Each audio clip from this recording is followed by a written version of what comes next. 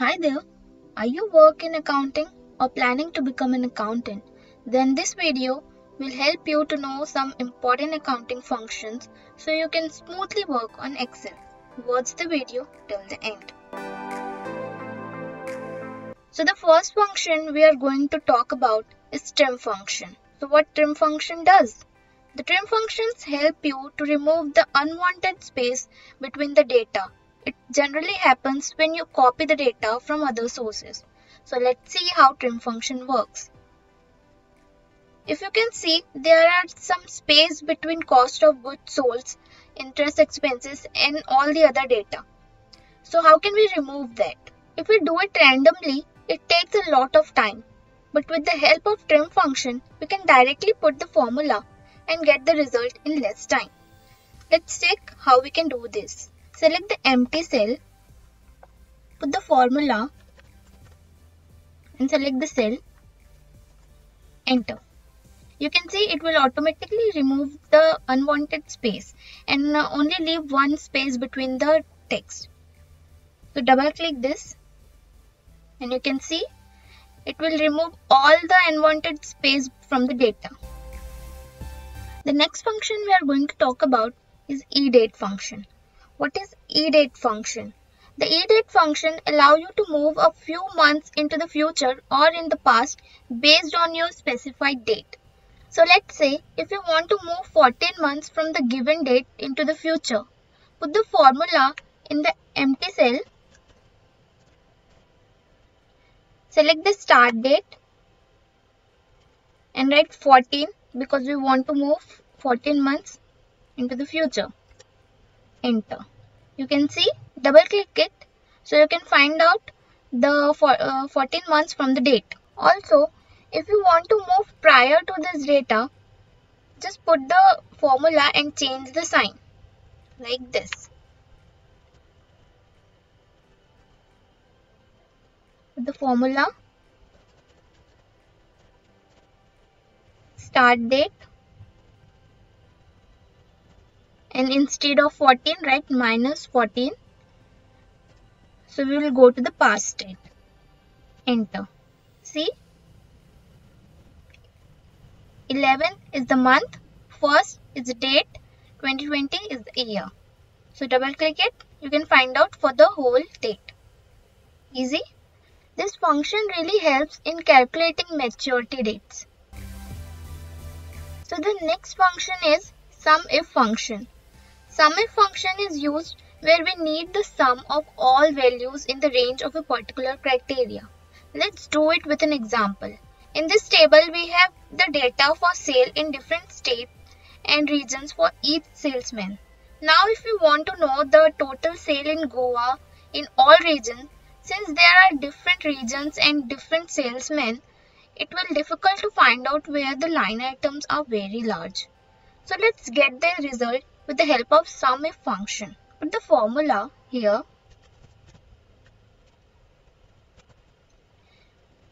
My range would be the whole column B. This is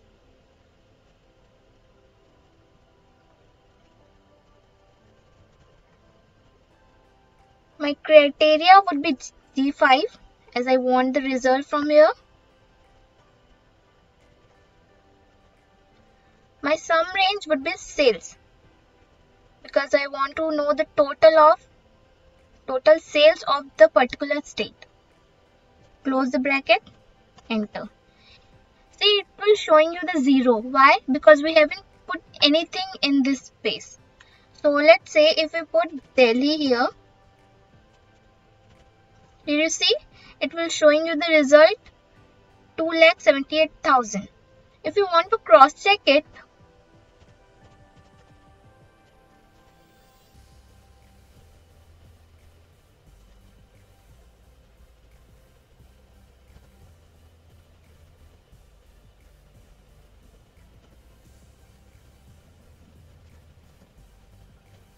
the total if you can see. Coming to the next function, SUMIFS function. Similar to the SUMIF function, where you get the result only for one criteria, the SUMIF function will return the sum value when there is more than one criteria. Suppose if you want to know the total sales for the north region of Goa, we can simply find out by using SUMIFS formula. Select the empty cell, put the formula here.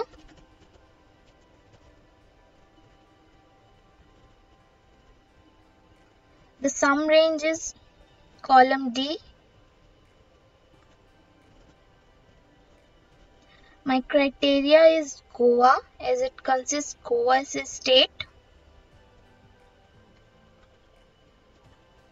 My criteria would be G6. My second criteria range would be region.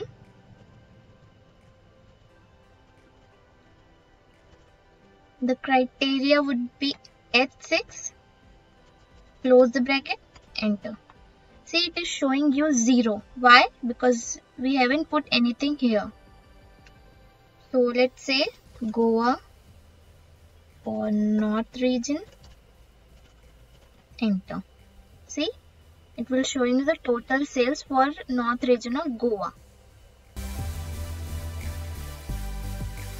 Our last important function is advanced filter. As the name suggests, it is the advanced version of filter which we generally use. But for the large number of data, if we want to use the filter simultaneously at some other place of the sheet, filter function will not be that useful. Advanced filter has many features, but here we will discuss only about filtering data and using it some other place of the sheet. The shortcut key of using the function is Alt plus A plus Q. So let's start. I have put some data in the table. Now I want to know the salesman who made the sales more than 1 lakh rupees. So let's see how can we do that. So the first step is specify the criteria. To do so, copy the header and paste it into the other place of the sheet. Like this, I have already done. The next step is specify the criteria for which you want to filter the data. Since we want to know the sales more than or equal to 1 lakh, enter more than equal to 1 lakh below the sales cell. After that, select the cell where you enter the criteria and press the shortcut key for advanced function, Alt A Q. As you can see the advanced filter dialog box here. For the action, select the copy to another location as we want to know the result into the other location. After that, in the list range, you have to select the whole table. Make sure it refers to the data set from which you want to find unique records. Also, make sure headers in the data set are included. So let's select the whole table including the header. Enter.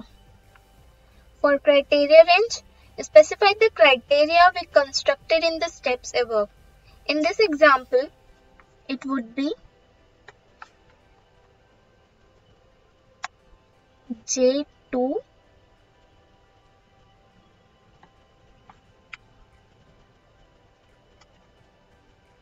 enter. Copy to which location you want to copy your result. So select the cell and press enter. Click on the unique records only and press OK. You can see the results here. We want to know the sales more than 1 lakh rupees. So here you can see the criteria, name, state, region and the sales that the salesperson has done. I hope this video helps you. Thanks for watching.